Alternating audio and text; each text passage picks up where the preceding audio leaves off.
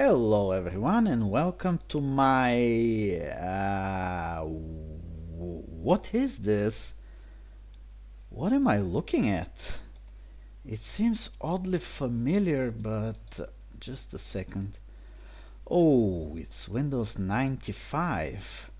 Well, that's something I haven't seen since 1999, I think.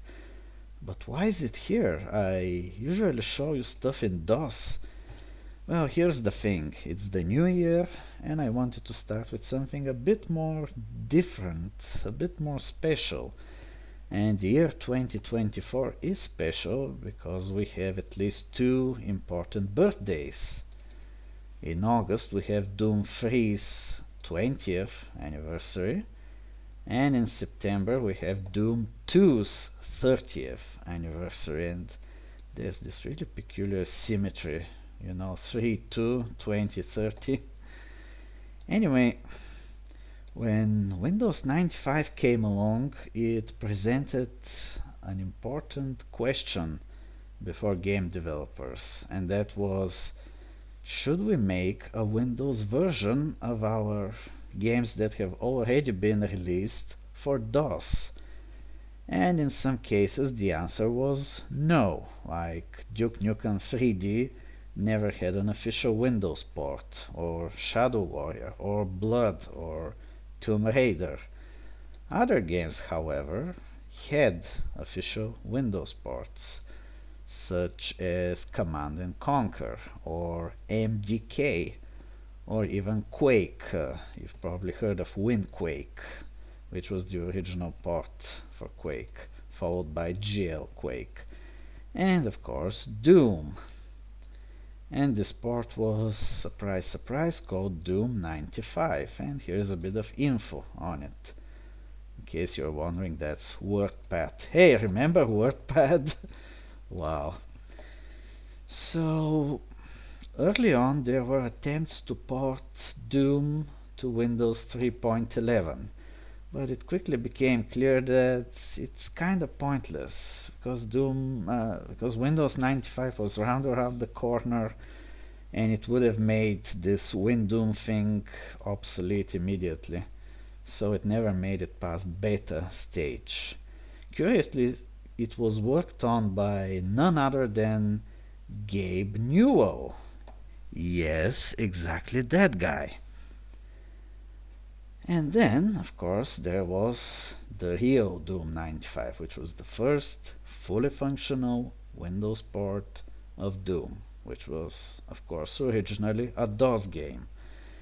And it was designed to utilize a new technology, well, new at the time, called DirectX. And there was even an advertisement with Bill Gates in it. You can easily find it on YouTube. If you haven't seen it, well, what are you waiting for? A few words about its features and specifications. Well, it was an official port, so it was not made by fans. In fact, it was made before the release of Doom's source code, which means that fan-made source ports simply couldn't exist at the time. And being the official port, it was used by id Software in pretty much every Doom distribution they offered at the time, including the id Anthology and the Doom Collector's Edition. The engine is pretty much identical to the vanilla DOS engine, with some very minor tuning up. It starts with a launcher, which I'll show you in a few seconds. It supported all classic Doom iWATs, Ultimate, 2, TNT and Plutonia. It had some inaccuracies in terms of graphics and sound, like for example the weapon sprite was drawn a bit inaccurately, especially at higher resolutions, and the sound had a lower pitch than it's supposed to be, so it sounds a bit deeper than it should. It didn't have true MIDI support, which could be a problem for some custom files, but it did have two unique new cheat codes. FH, which is something like a no target mode, it makes you invisible to monsters, and the FH Hall code, which just kills all enemies on a map except lost souls, because the newer versions of the Doom engine don't count them as enemies, and that's because of the pain elemental. And not surprisingly, Doom 95 works best under Windows 95 and its successors 98 and Millennium.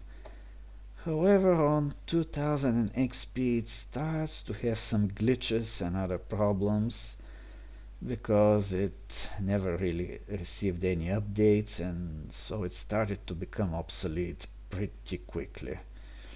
And on operating systems after XP it's hard to get running unless you apply some pretty complicated workarounds. Anyway, let's take a look at it. So yeah, that's the launcher. Here we have some options, including for network games, although that I can't really show you that because that's not even a real Windows 95, it's an emulation in PCem. And here you can select your IWAD. Yeah, we have all 4 of them. You can select a custom WAD file, I'll show you that a bit later. Difficulty level, episode and some other options. Here are your configuration, keys, mouse, audio. Notice that it supports a bigger number of sound channels. DOS Doom only supported 8. Some advanced options such as resolution. Yeah, these are the resolutions that Doom 95 could run at. And the best one overall is 640 by 400, which of course is by today's standards quite pathetic and small. But back in those days it was pretty impressive, let me tell you. It was mind-blowing. Anyway, let's take a look. So yeah, it's Doom. Like I said, it's nearly identical to the vanilla DOS Doom in terms of functionality. Of course the resolution is higher, which is quite impressive. I mean, from the perspective of someone who had only played DOS Doom at that point, it was pretty mind-blowing to see it so sharp. And I can show you the new cheat codes. If we type FH, we get the message be very quiet, and monsters can't see me anymore. They can't hear me. If I shoot my weapon they will attack me, but they can't see me. Yeah, it's like a rough early version of the no target command that most modern source ports have. I'm invisible! And the other new cheat is of course FH Hall. It gives you the message by request and it wipes out all enemies on the map, except lost souls, and of course except the boss brain in Doom 2. So you can't just win map 30 the icon of sin by typing the cheat. It's not that easy. So this is the ultimate Doom, and earlier 3-episode versions of Doom, the ones that were referred to as the Doom Trilogy, can run in Doom 95 as well, but there are some problems with them. For example, if you try to select the new game option in the menu, it will crash. It will crash because it doesn't have the graphic for the die flash consumed option in the menu. And if it can't find it, it'll just kick you out like this. Some other bugs unique to Doom 95. For example, the intermission screen of episode 4 is messed up. It actually shows the intermission screen for episode 1. You can probably see the skybox is a bit out of proportion. It's bigger than it should be. Also the shotgun sprite is bigger than it should be. I already mentioned the sound pitch. Also the Doom 2 ending sequence where it shows you all the monsters. Some of the monsters slightly glitch out while they're shown. But beside these few bugs, Doom 95 was a pretty stable and good port, especially since there were no other ports at the time. So, what about some custom maps? Well, there are two little problems here. First of all, Doom 95 has no support for dehacked patches whatsoever. So if you're trying to play something that uses a dehacked patch, it's out of the question. You have to use either DOS Doom or a modern source port. The other problem is that with this launcher you can only select one custom WAD at a time. So for example, I want to play some Requiem. It's a classic WAD from 1997. It was included on Doom World's top 100 WADs of all time. There is a slight problem here though. It consists of two WAD files. A main one, which contains all the levels and new graphics, and the secondary one, which contains the new custom music. And I want to play Requiem with the custom music, but I can't because I can only select requiem.wad. And if I select recmus.wad, I will get the custom music, but with the original Doom 2 levels. Ooh, what a conundrum. So what can I do in this case? Well, thankfully there was a workaround. You simply start Doom 95 with a command line parameter. It's similar to how you would launch this custom WAD in DOS Doom or a modern source port. And at first it doesn't give you any indication that it's working, but believe me, it's working. When you click new game, you'll get this message that you're playing a modified version of Doom, and you can see here that the WAD files are successfully loaded, adding requiem.wad and adding recmus.wad. So it works. And we get to play Requiem with the custom music. Something that I didn't do back in the day because I didn't know about this workaround. So I played it with the original Doom 2 music. Yeah. Not very nice, but oh well, what can you do? Anyway, considering Doom 95 exists, did id Software make other such ports? I already mentioned Windquake. Although it's a completely separate thing, it has no connection to Doom 95. But was there something like Heretic 95, for example? No, there wasn't. However, there was something else. See this mysterious red X up here? Can you guess what it is? Yep, it's Hexen 95. And again, it has a launcher, a more sophisticated one.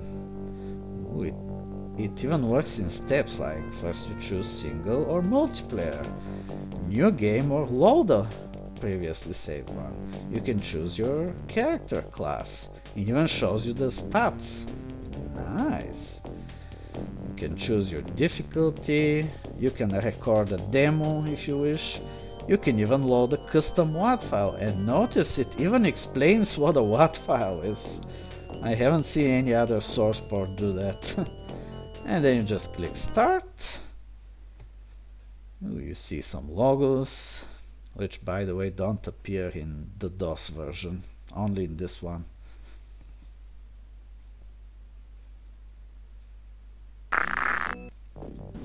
And there we have it. It's Hexen. Nothing different or unusual. It's just like DOS Hexen, but for Windows 95. And it even suffers from the same problems as Doom 95. You can probably notice you can't see my weapon sprite. That's because it's again with the wrong proportions. It's bigger than it should be.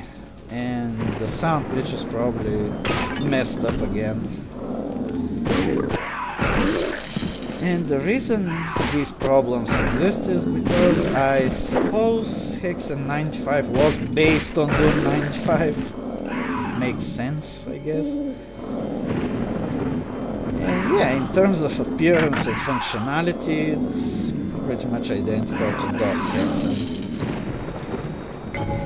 So, in conclusion, what was the ultimate fate of Doom 95?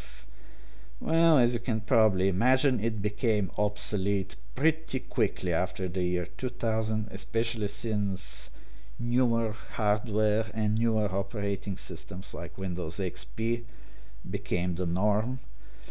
And of course, the source code for Doom had already been released by that point, so fans started making their own source ports, and they were quite superior to Doom 95 in every respect, and they supplanted it pretty quickly. And so Doom 95 became just something from the past, a forgotten relic that some people used back in the day but happily replaced with something like GZ Doom or Chocolate Doom or PR Boom or whatever, simply because they're better. They are better adapted to modern operating systems, they have more features, they have better support for custom WASs, for dehacked patches, and so on and so forth. Still, Doom 95 does have its historical significance, being the first Windows port of Doom, being the first official port of Doom. Nowadays we have another official port. It's usually called the Unity port. It was released in 2019, I think, or something like that. Yeah, so, well, for the younger folks among you, I hope this was a useful historical lesson. And for the older veterans like myself, I hope you were reminded of the old days when that was how we played Doom. And indeed, I think I kept using Doom 95 for quite some time, like until 2007 or something, at which point I started to try out Z-Doom and other ports, and of course I quickly discovered that they're just so much better, and I retired Doom 95 altogether. Now the only times I am reminded of it are when I experiment with my emulations of Windows 95 and 98, where it actually works as intended. Anyway, that's all for now. Thank you and see you next time.